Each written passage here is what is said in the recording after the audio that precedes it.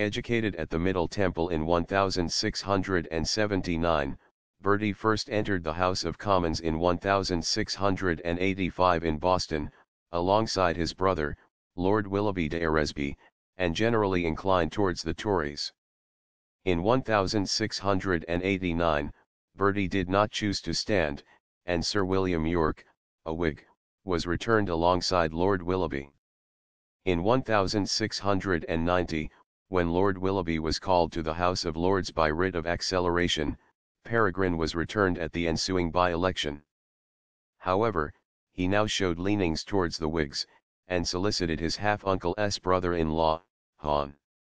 When his younger brother, Norris, died in 1691, he appealed to the king, through his uncle the Marquis of Carmarthen, to obtain Norris' commission as a guidon and major in the 2nd Troop of Horse Guards for himself.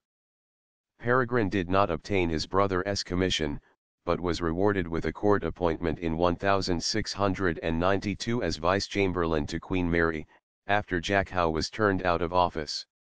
He was appointed Vice-Chamberlain of the Household in 1694, perhaps to encourage his loyalty to the court. Over the next few years, he continued to slowly move into the Whig orbit, and was made a Privy Councillor in 1695. The attainder of Sir John Fenwick in 1697 placed Bertie under severe political strain. Most of the Bertie family opposed the attainder. While it is unclear exactly what role Peregrine took, his conduct was sufficiently lukewarm to earn the severe displeasure of King William. His office as Vice-Chamberlain was saved through the intercession of Sunderland, the Chamberlain, but the incident appears to have stimulated him to complete his transition from Tory to Whig. He did not stand for re-election in Boston in 1698, perhaps partly due to tensions with his father, who remained a Tory.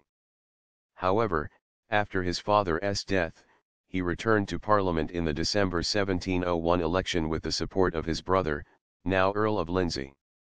Lindsey remained a Tory, however. In 1706, he exchanged offices with Thomas Coke, receiving the sinecure of a Teller of the Exchequer.